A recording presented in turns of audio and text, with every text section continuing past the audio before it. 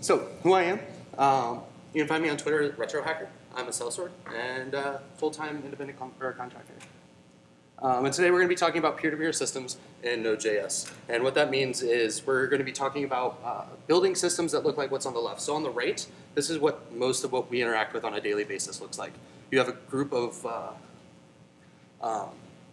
clients or users who are interacting with a single point of truth, whether that be like a distributed system that's owned by a single company running on AWS. But the idea is we want to build systems that look like what's on the left, where the users themselves aren't just clients in the system, but they can choose to also be servers in the application, or they can choose to be clients, or both. So they can actually contribute infrastructure back to the system itself. They're not just burdens on the whole application. And we want to do that in Node.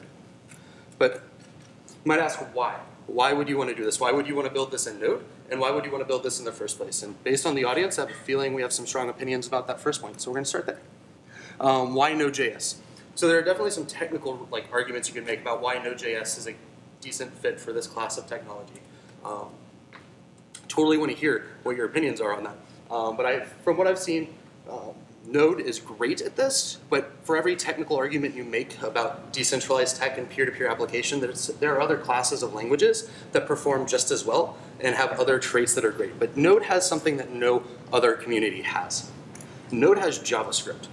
And by every survey I can find, done in 2016, JavaScript is easily the most known programming language. If you walk into a room of developers and you ask them what programming languages do you know, you're going to get a handful of programming languages and JavaScript. So if we start building these tools and these libraries, these building blocks for decentralized applications in JavaScript and in Node, we make them available to the largest group of developers possible, so we can get as many people working on these systems and make these systems as accessible as possible to the largest group of people. And Node also has something else that no other language has, which is Electron. So we take these tools, we put them in the hands of developers, and then we can take the systems that they build, these beautiful systems, and we can wrap them in beautiful user interfaces, such that I know most of us, we don't use peer-to-peer applications on a daily basis, right? That's because they're not really easy to use, especially for non-technical users. There's a high barrier to entry.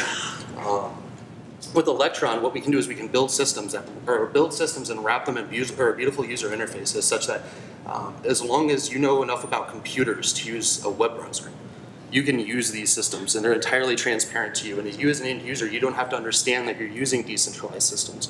You just have to understand that you need a point and click. Oh, testing. Better? No? Better? Oh, wow, okay. Apparently my voice was traveling farther than I thought it was. All right, but I don't think that's, so why would you want to build decentralized applications in the first place? Oh, I think when you ask that question, the answer you get most frequently is something along the lines of this. Power to the people, new world order, we're gonna fight tyranny and not Conan, or Corn, and but I think there are other narratives here that are always lost when we're talking about this. And the biggest one, I think we're in New York, so I think the biggest one here is there's a very real business case for building your application as a peer-to-peer system. So most of the systems that I see people working with on a daily basis, a vast majority of it isn't the actual core product, and there's very little intellectual property wound up in it. Most of it sits somewhere on the spectrum of competitive advantage and just pure overhead, where if the company could ship their product without having to spend money there, they absolutely would. Very few people look at their AWS bill and say, yes, that's what makes us great. They say we have to do that in order to ship our product.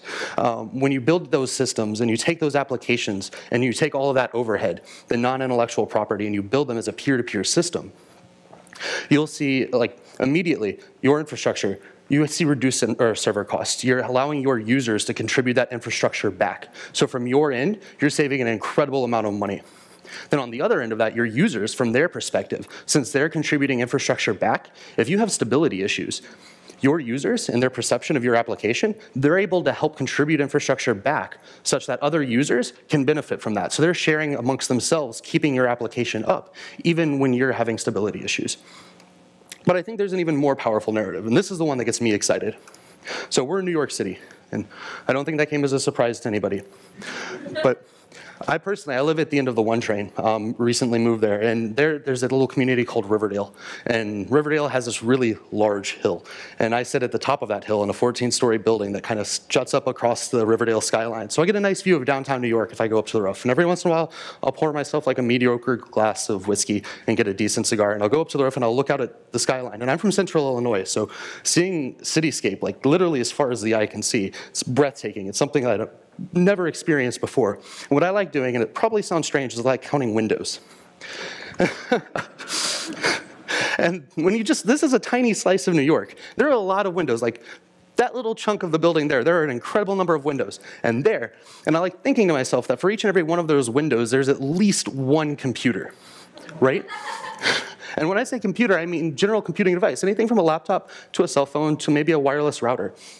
Right, and I think it's been lost on us.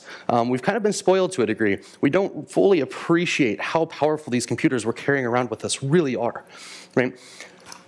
Back in 1997, this is Deep Blue. It was a supercomputer. It was the first supercomputer ever to beat a world grandmaster at chess. And it did that with 11.38 gigaflops of computing power, floating point operations per second. It broke new ground for the human race with that. This is 2015, when we released the Samsung S6. We're walking around with supercomputers in our pockets, by every definition. And I know people are saying like cell phones and laptops are gonna go the way of the dodo, and they're just gonna be like tiny little portals to something running out on AWS. But even still, it doesn't stop there. Your Wi-Fi router sitting at home more than likely has more computing power than all of NASA did in 1969. And what we did in 1969 is we used that computing power to put human beings on the moon. With less computing power than your Wi-Fi router. So when we look out at that and we count all of those windows, we think of all of the computers that are sitting out there, most of them are just sitting there idle. We can start rationalizing, like thinking about and conceptualizing about the raw computing power, the untapped computing power of New York City, of the United States, of the entire world. And if we could put human beings on another celestial body with your wireless router, what could we do if we tapped into this? This is the kind of thing that we could use to like cure diseases, cure cancer, win wars, and prevent wars from ever having to happen. And that gets me super excited, right? And I hope you guys are excited at this point too, or as excited as I have chills in my spine when I just think about this. And the first thing you do when you get excited about this is you sit down and you start going onto message boards and forums and hopping into IRC and looking at projects that are doing this. And all paths, consistently, they all lead to something that looks like this as a starting point, right? And this is the initial proposal for Bitcoin, and or official paper for Bitcoin that was released alongside the client itself. And this is where I started. And I still don't think I got much value out of reading this. You find yourself on page like 4 or 5, and you're like, yes, these are words, and I know what some of them mean. And you reach the end of it like the 6th time, and you finally start getting a hang of what's going on in the paper, and you like understand the theoretical concepts that allow for a system like this to be built. But then you feel like if I sat down at a computer, I still don't know how to implement this thing. I don't know, like, if I want to enter into the network, what IP addresses do I have to hit? What bits do I need to send over the wire? This doesn't give you any of that. So you still are you're not well equipped to enter into decentralized systems at this point after you're done reading these kinds of papers. And the problem is, if I asked you to, let's say, implement a web route, or like a simple web server, a REST API, you probably would not start here. And this is Tim Berners-Lee's original proposal that became the World Wide Web, right? He did this at CERN. You wouldn't start here. You would require Express, right? Thank you. And that's what we're here to talk about today, is we're going to talk about building blocks that are actually sane, that we can use, and we can build on top of. And the first of these blocks is WebTorrent.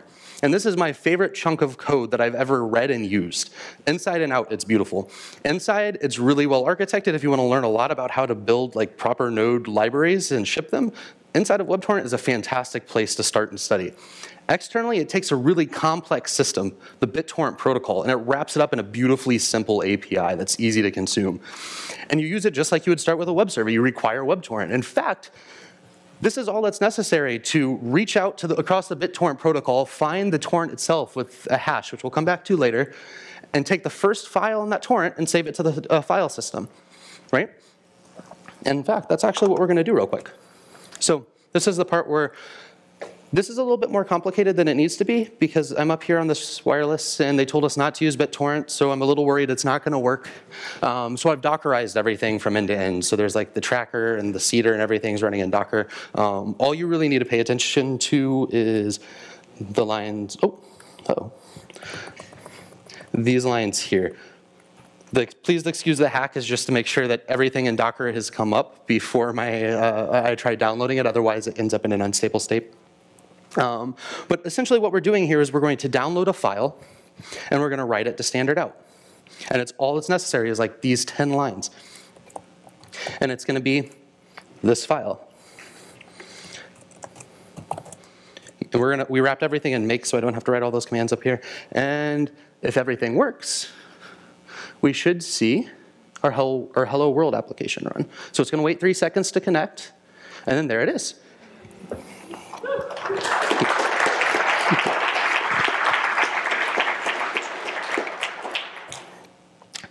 Cool. So that hash that we talked about before. I used the magnet link in the other one because I had to keep it on the internal network, but most of the time you'll want to use something along the lines of a hash if you're using BitTorrent. And what this hash is it's actually a hash in a distributed hash table. So it's exactly what it sounds like. It's a hash table, and a hash table is pretty much like a key value store, but the key is the hash of the value. So you can actually plug in the hash, you get the value back out, right? And this is a hash of a torrent file sitting out somewhere on that DHT. So if you're running a BitTorrent client, more than likely you're also running a DHT server and you're helping contribute to torrent discovery. And there are actually tools in Node to build these. CAD Tools is a super simple interface that not only lets you implement DHT in your applications, but it also has wrappers around it to make that DHT do other crazy, awesome, like wickedly awesome mad science stuff, like PubSub. You can wrap this DHT table to do things like announcing and subscribing to different events on a message bus across the distributed set of applications, decentralized, untrusted applications. And we'll jump into the documentation for this in a little bit, but an application that was built on top of this to show you the potential of using these building blocks in your applications. This is an application called Storage, and it's written entirely in Node, from my understanding. And what Storage is, you can kind of think of it as, it doesn't do it justice because it's so much like more awesome than this, but it's a decentralized version of S3. It's a blob store. And what it allows you to do is it allows you as a user to take your unused hard drive space, whether it's like on your laptop or desktop, something that has a persistent internet connection, and auction it off. And then users who want to upload files, whether it be a server or just like a Dropbox application, can upload files, and it does a matchmaking service between people who want to upload and people who have space to store things. It breaks up those files into a bunch of tiny pieces, does like encryption and then hashing on it to make sure that people can't read it and people can't modify it. And then it does things like the way it distributes it, make sure that there are enough redundant pieces where if somebody turns off their computer, you know, all of your files don't disappear. And they have a really simple interface for interacting with this, so you can bring it into your application today. And it's extremely cheap compared to S3, which is already extremely cheap. But you require in storage, and one of the things they've done is to make this easier in other languages on top of Node. Instead of having to re-implement this API over and over and over again in other languages, you can actually interact with a web server that they've spun up, and you can spin these up yourself too. And it's an entry point into the decentralized network. So it does everything with a simple REST API. And that's what we're gonna do. We're gonna create an awesome sauce bucket, and then we're gonna upload a file to that bucket. It's essentially the same thing. The difference over here is I've also like done my authentication and stuff, which I won't show you guys because that'll actually let you upload stuff to my buckets. But we're going to create our awesome sauce bucket. And if this works over this network, this is actually hitting the public API. And hopefully, if I haven't gotten permabanned yet, maybe, oh, there it is. Cool. So we just uploaded a file to this. So there's nothing special. There's no cool ASCII art or anything on this one, but this allowed us to store a blob in a decentralized backend data store. And at home, I have a laptop running that I've plugged into my router, and it's sharing, I think, 500 gigabytes across. And every once in a while, I'll check my little wallet, and I'll have extra money sitting in there. All right. So I'm standing between you guys and lunch, so instead of standing up here and going through all of these texts or all of this tech over and over again and getting rather repetitive, and we've lost the screen. All right, so wasting all your time going through all of these different technologies, what I've done is I've created, if you guys haven't seen awesome lists before, first thing you need to do is go to this link and then click the badge at the top. It says awesome, and it'll bring you to this awesome, your mind will be blown. Just trust me, do it. And then there's a list here of all of this what I've talked about today and a bunch of other libraries across different languages where you can get started working on this technology. And then you might be asking yourself, like, what kind of things could I do with what was presented today? This is my little side project. It's only had a few dozen hours thrown at it.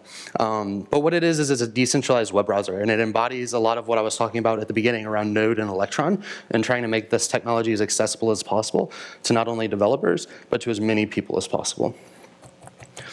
So this is the web browser. It's written entirely it's in an Electron app. It's written, the UI is all HTML, JavaScript, CSS. The backend is in Node. And one of the big tenets here is that you should be able to transition as an end user. You shouldn't have to care about decentralized technology. So this lets you transition back and forth between the centralized web and the decentralized web without having to have any cognitive overhead. In the backend, in terms of development, for developers, the backend's pluggable. So we're plugging in, we're just using, if you guys have used Electron protocols before, it's a simple protocol. Whenever somebody hits, instead of HTTP, what we use is peer, : it'll invoke your little module and you'll be able to return your own response across it, which means we can use this as a pluggable interface to other decentralized technologies. So what I'm doing right now is I'm on DigitalOcean so that I wouldn't be seeding the whole time I was up here talking. But we've seeded the CAD tools documentation. And this was, I'm not sure what generated this documentation, but I've shared tools that were generated over Jenkins, et cetera, et cetera. And the idea is this technology should work for developers. They shouldn't have to think, unless they want to have to think about decentralized tech. This lets you publish to the web with any static website. And you don't have to think about, okay, I'm deploying to PeerWeb or I'm deploying to this protocol. You just take your static website, you create a torrent out of it, and then the web browser takes it and runs. So what we're going to do is we're going to go to this protocol, peer. Oh. Hit it. And if the demo gods oblige, they did. This is the CAD documentation served out of a torrent over the decentralized web. So the limits of static websites, surprisingly, are relatively unbounded. I can do things like search on here, navigate. We hit UDP transport, I can hit externals, go to CADFS, and that brings me out to GitHub, and then I transition back and forth seamlessly. I think technology like that, decentralized data stores and accessing decentralized data stores, we have almost all of the technology we need present today to tackle these problems. And that's going to open up Pandora's box of the future for using this technology in other places. And that's it. Thanks.